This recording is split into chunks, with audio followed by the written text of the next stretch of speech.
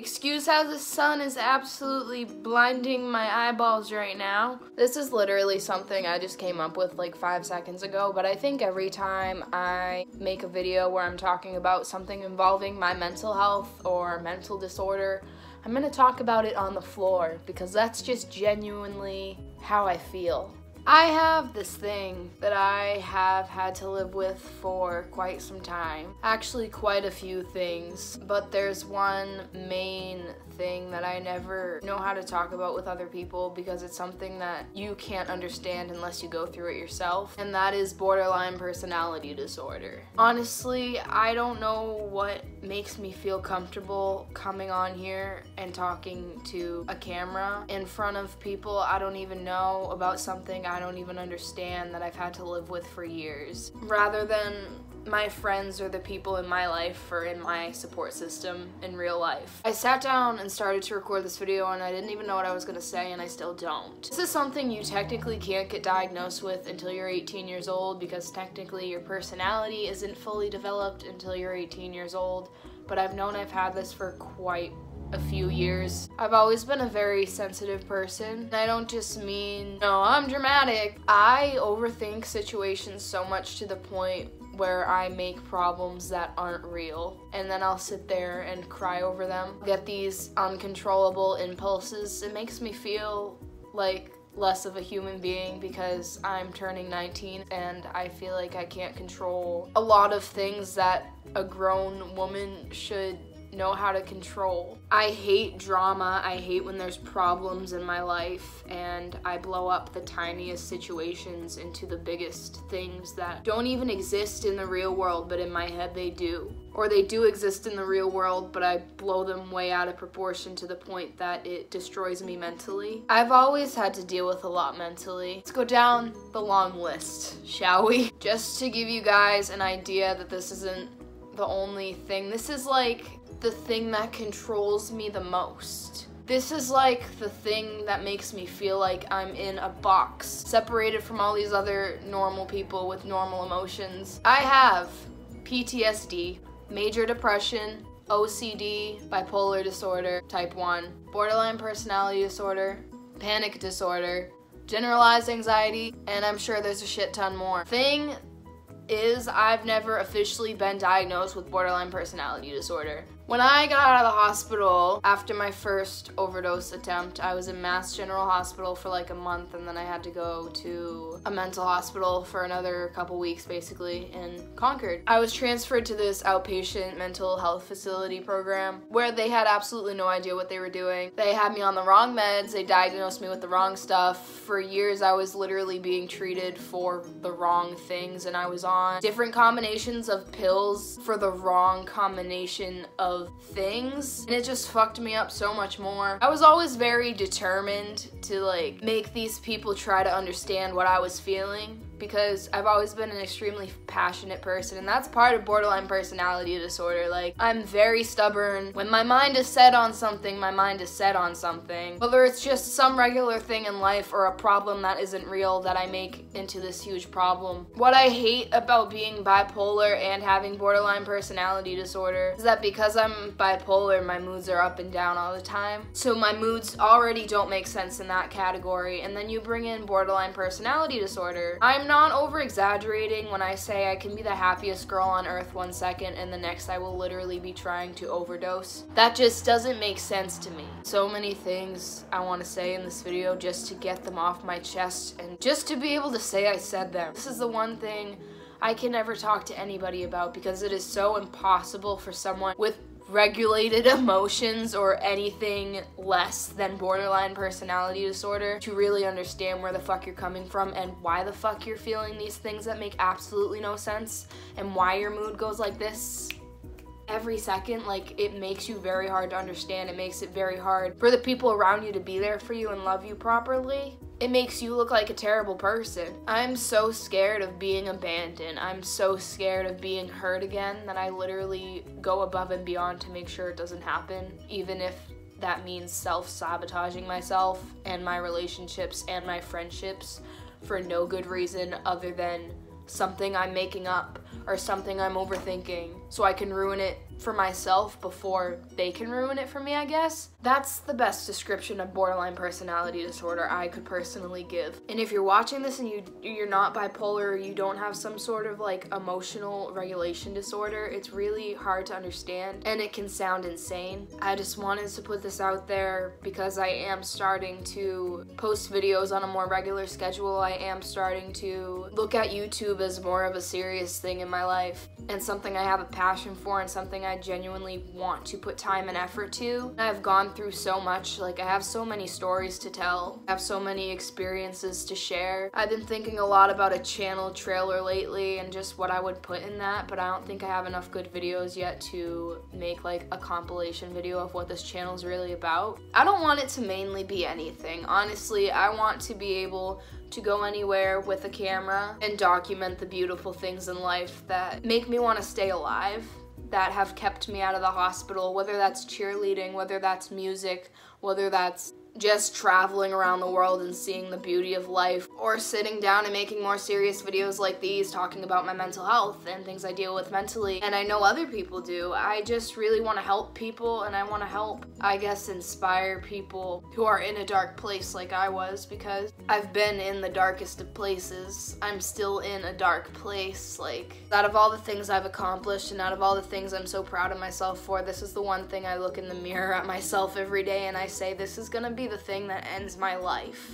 This is the one thing I really need therapy for. This is the one thing I've been to therapy for years. I went to dialectical behavioral therapy, I went to occupational therapy, I went to anger management. Like, I've never known how to come to terms with the fact that I have this. I try really hard to make it so it's not the definition of who I am, but the truth is, the reason I still fall back into those really dark places sometimes, the reason I'll be completely fine staring out my window, smiling, you know, happy at life, thinking about everything I've accomplished, thinking about how far I've come and all the things I still have to accomplish and all the things I still have to look forward to. This is the one thing I really need help with.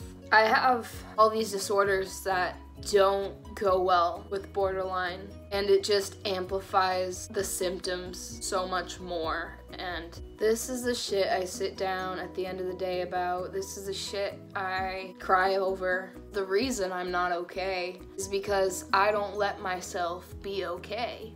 Everyone can tell me I deserve to be happy. Everyone can tell me how good I'm doing. I never stop asking myself why I self-sabotage myself, why I ruin perfectly good things in my life, why I sit there consciously knowing that everything is okay. Literally sitting there telling myself to breathe, telling myself not to freak out, not to act on my impulses, not to think all these false things that I force myself to believe are true, and they still feed into my head and they still absolutely crush my heart.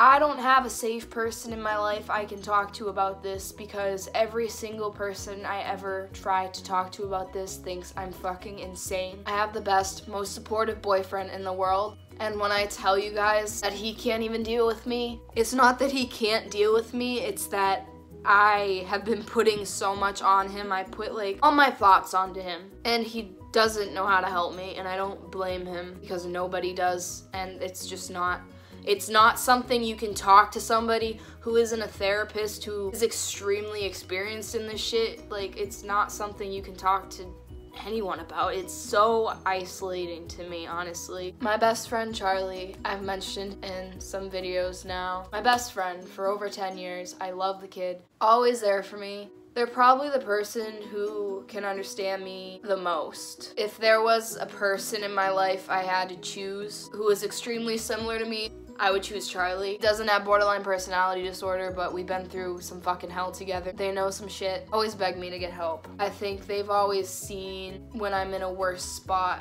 better than I have, and I can be in denial about that sometimes just because I feel like I've gone through way too much in my life, and it's honestly just so tiring after you turn 18, having to like call all these doctors and make all these appointments for yourself because I have anxiety. I just can't, like, it sounds so dumb to someone who's not mentally ill, to someone who has no problem, you know, doing these things and doesn't have an emotional regulation problem. Literally every little thing you feel makes your whole life traumatic and fucked up. It's like there's always a problem with me. I try so hard to be happy and I always have a problem. I definitely need to be in therapy right now for PTSD, and I'm not. I definitely need to be getting a new primary care physician because mine stopped taking my insurance and I owe a balance, and ever since I have just been avoiding it, and now I'm about to run out of all my antipsychotics and antidepressants. It's like I wait till the last minute until my life is about to blow up.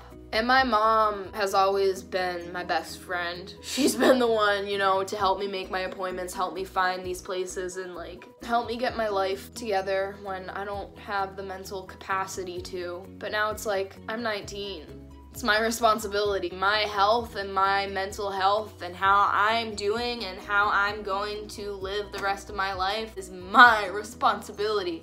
And for someone who's as mentally fucked up as I have been, like, it's a lot of pressure. It's just a lot of pressure. Because I know if I don't do this thing that makes me beyond anxious, my life is gonna fall apart, and it just honestly makes me want to give up so much. I'm constantly torn between looking myself in the mirror and saying, you are a strong person. You have been through living hell. I cannot believe you're here. Like, I give you applause, girl. Like, you're doing fabulous. To, how do you live with this every day? How are you going to get through the rest of your life? Why are you even trying? Why this? Why that? And I don't like sitting here and blaming my mental diagnoses on why I'm doing so damn bad in life, because it's like, if you're miserable, why don't you get your ass up and do something about it? But then when I go to try, I fail, or I don't try hard enough, or I one day actually have the motivation to try and I feel like shit. I'm not comfortable to make an entire video on this, but I also have been struggling with an eating disorder for the past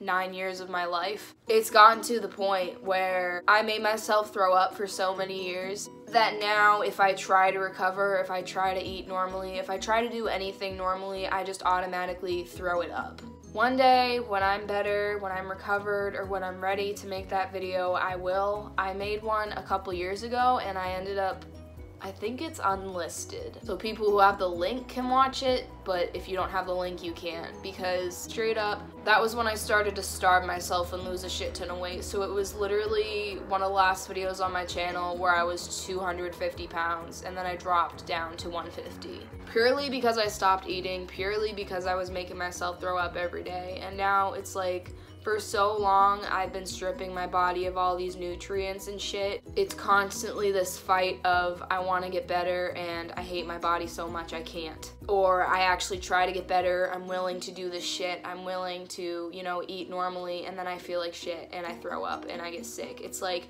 if I am not having borderline personality shit go on, it's my eating disorder shit. It's like, those are the two things that constantly are fighting against each other. That's like what I deal with every day. Body image, body dysmorphia, eating disorder, physical health problems. I'm constantly dizzy. I'm constantly, you know, throwing up. Like, no matter what, I will literally straight up just drink water and throw it up. Constantly dehydrated.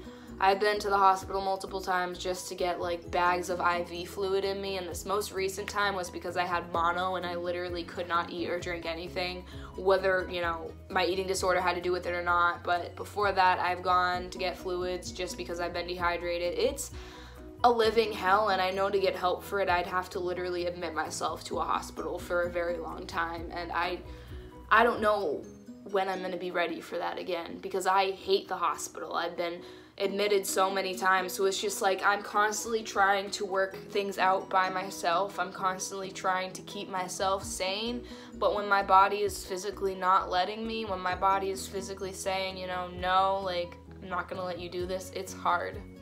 It's really hard. I've been very overwhelmed today by those things, and for a very long time by those things, and I haven't really known how to fix them, and that's kind of what my life consists of, is constantly my borderline personality disorder fighting against my eating disorder, constantly making me feel like mental or physical shit every single day, and I'm fighting it.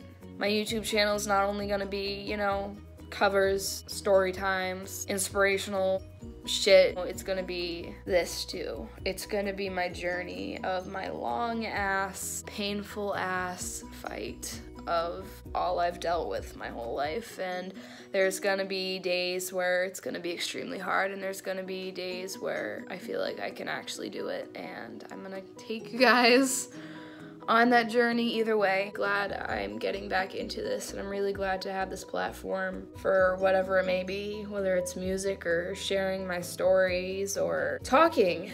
Thank you guys for listening. If any of you are going through this, you know, borderline shit, any mental shit, I'm always here for you. If you want to share your stories down in the comments, or shoot me an email, or message me on, you know, any of my social media, I'm always here for anyone and everyone. At least I try to be, because I know what it's like to have nothing and no one, and to fuck yourself over so much to the point where you hate yourself. So I love you guys, and I'll see you in the next video.